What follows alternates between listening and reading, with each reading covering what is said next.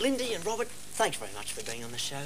Thank you, Andrew. It's a pleasure. It's good. How's my sincerity? Is it good? Pretty good.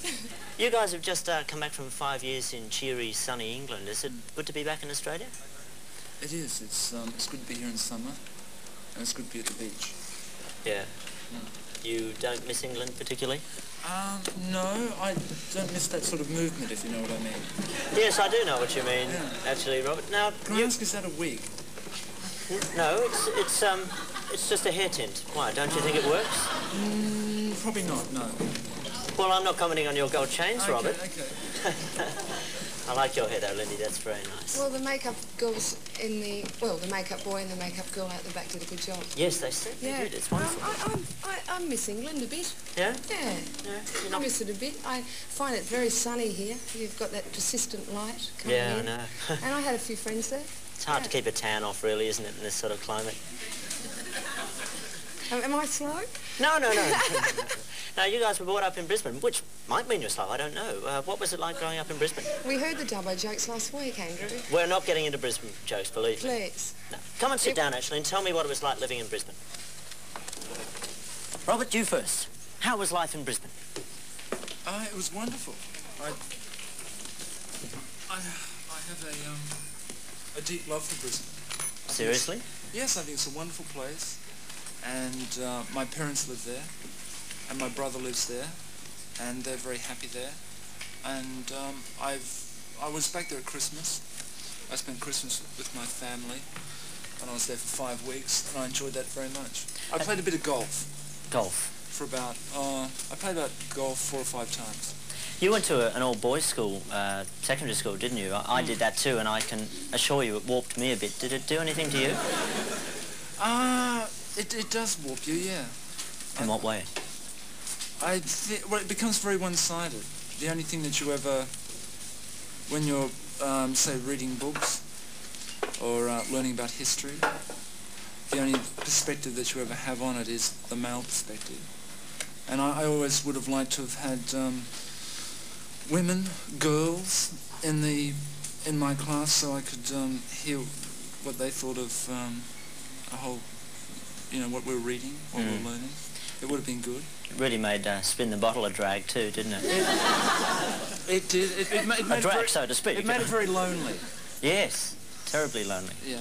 Now, Lindy, you have you turned out, do you think, as your parents would have liked, a drummer in a rock and roll band? No. No, I don't think so. What were they But then after? I don't think parents, if they have girls, they want them to turn out to be plumbers or train drivers either. Else there'd probably be a few more of them around as well. I think they would have preferred me to get married and have children. There's a pretty big tradition of women doing that. Yeah, it goes right back. And why didn't you? I never wanted to get married because I always felt it was a bit of ownership, you know, somebody owned you. And I just always wanted to keep doing what I was doing. Well, rock and roll's a pretty macho world, generally. That's largely the image put across. Do you have to put up with a fair bit of sleaziness or condescending attitudes from men in the industry? I've got pretty good at being sleazy and condescending myself, and... So have I, let me tell you. Don't you dare stroke my neck. Oh, she's much taller than I am. Am I? I didn't think I was that tall. Everybody's much taller than I am, Lindy. Well, you've got more testosterone than I have.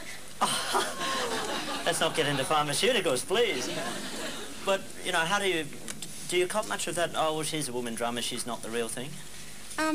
Pretty constantly, It's not, now that I'm older, it's not as bad, but when I was younger, nearly every single day. Well, how do you deal with it? How did I deal with it then? Yeah. I was just developed a very aggressive way of dealing. I just turned into what I've been commonly called a bully. Well, for example, you know, imagine I'm sleazy type B and said, And no, she's no good, she's just a woman. And I'm 5 years younger. Yeah. I would have thrown a glass of beer over. Okay, let's not role play too far. Just hypothesise on this one. Robert, do you find yourself unconsciously or subconsciously treating Lindy or Amanda a bit differently? Are you more gentle with them than you might be with a guy? No, not really. I think when we started the band, we always, I knew it was going to be a band of both sexes. So it's no issue with you, really? No. Now, you've occasionally, I'm sorry to drag this up, I'm sure this is dragged up all the time, Is but... that a wig? No, it's a tint. The people at Clairol are going to be furious with you. They are. Well, they should be. No, speaking of dressing up, Rob, you've occasionally dressed up in a dress on stage, is that right? Once or twice, but I don't think I've ever been in a TV studio with something like this gentleman here. I quite like it. This is Warren the Millionaire Floor Sweeper, and... It's good. I heard that Asia was going to be on the show tonight with James Scanlon. Yes, all of them. I know, and I thought that might have been Asia, but... No, you're giving away the whole show. Oh, don't tell them about Frank Sinatra, for God's sake. I'm very disappointed. Okay. When you dressed up in a dress, I mean, why did you do it? For fun? Well, if you wear pants all your life, which most men do, I think that maybe some men become curious as to what it might feel like to wear a dress. I only did it 2 times, and I think it's... Robert, that's not true. You used to walk around the bedroom all the time in a nightgown. In a gown, maybe. But I think it's a good feeling. But it's something you can't do on the street, unfortunately. It's not very functional at wearing dresses, really. Really? Well, for instance, here's my tuning key. If I had jeans on, I'd be wearing that in my jeans, wouldn't I? Right. I have to wear a specially shaped dress like this so I can spread my legs. You know, it's not very functional wearing women's clothes. When you wear heels, you can't run very fast down the street if you've got the Murphys after you. Do you, why are you wearing trousers now? Well, because I feel comfortable in them.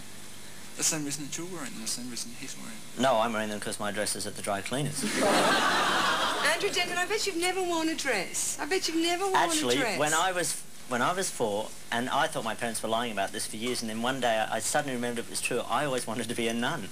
I used to dress up like a nun because I liked the rosary beads. I bet they whipped that out of you. Well, not exactly. My parents weren't that Catholic.